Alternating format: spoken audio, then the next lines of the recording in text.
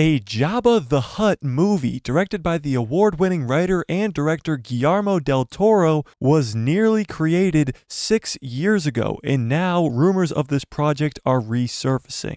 Everyone's favorite giant green slug was almost given his own solo film. It would follow his rise and fall from power in the underworld of Star Wars. And I know that sounds incredible, so why did this not happen? And more importantly, is it still going to happen? Stick around till the end of this video to see what really went down behind the scenes and to see how a Del Toro directed and written Jabba the Hutt movie would have changed everything in projects that Disney Star Wars would have gone on to make. So smash a like on this video and let's break this all down.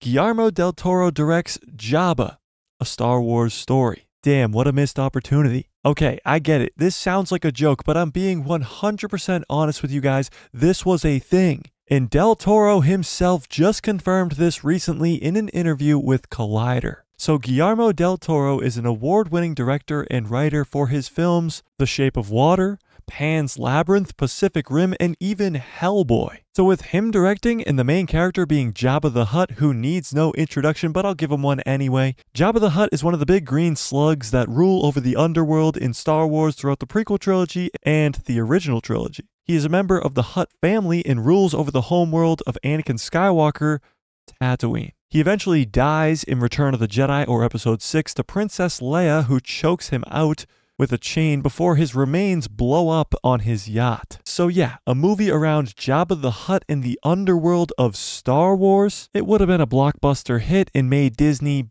billions upon billions of dollars. But what happened? According to Del Toro himself, he had written a lot of the rise and fall of Jabba the Hutt and was super happy, but this was not his property and not his money to spend. And it is a business, so now he just sees this as good practice. He goes on to say that they designed a great world with great stuff, but it just wasn't meant to be. Now this isn't the first time we've heard about this Jabba the Hutt solo movie project.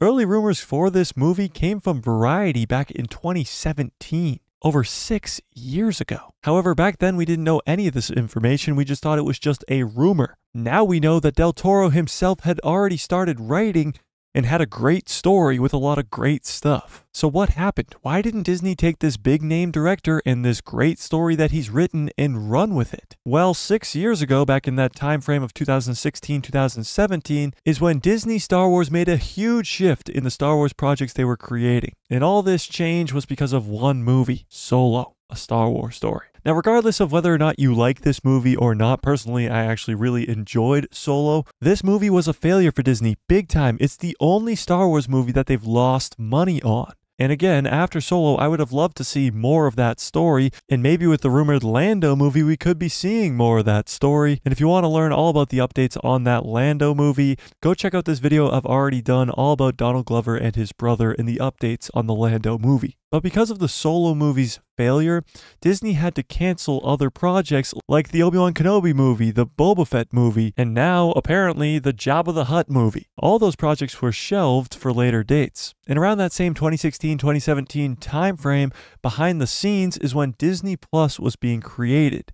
And Disney completely took a shift in 2019 with Rise of Skywalker being the last movie they've created, and all of the Star Wars projects have been on Disney Plus since. And those movies that were in production like Obi-Wan and Boba Fett, like I told you earlier, turned into TV shows and got moved to Disney Plus. We've seen the Obi-Wan Kenobi show and now the Book of Boba Fett. So could the Jabba the Hutt solo movie be next? Honestly, a Jabba the Hutt-centered underworld of Star Wars movie or even a show would be amazing. And all of this stuff, from the Vanity article from 2017 all the way up till now, when Del Toro himself is coming out and talking about it in Collider, proves that it was not only considered by Disney, but actually being written by an award-winning director in Guillermo Del Toro. So tell me in the comment section below, would you want to see a Jabba the Hutt-centered show about the underworld of Star Wars sometime between the prequels and the original trilogy? All the crazy characters you could bring in like Han Solo, Lando, Dengar,